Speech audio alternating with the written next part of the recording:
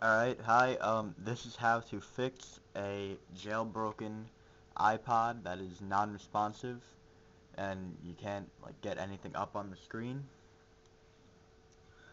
Alright, first you have to go to the website. I'm going to put it up in the description. It's mac.softpedia.com or something like that. And you have to download the iPod 2.2.1 firmware. See, what happens is, while your iPod is broken, is the firmware that you create while jailbreaking the iPod crashes the iPod once you turn it off. So, here's how to fix that. First, you gotta open up iTunes, plug your iPod in. Before you plug your iPod in, hold down the home button.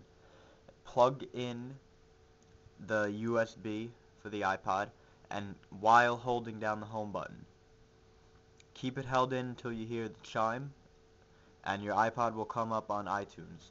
The check for update you will not be able to click on it, and when you hit restore, it'll say that there is an error. How to fix that is, after you download the firmware, you hold down shift and restore, and this box will come up. When you download the firmware, hold on, let me get a better picture of the box. When you download the firmware, put it on your desktop, and then click the look-in file. Hit desktop, click on the iPod firmware. I don't have it because I already fixed my iPod. But you gotta click on the iPod firmware, then click open, and your iPod will start to fix itself, and it will be just like you got it out of the box. Alright, that is it.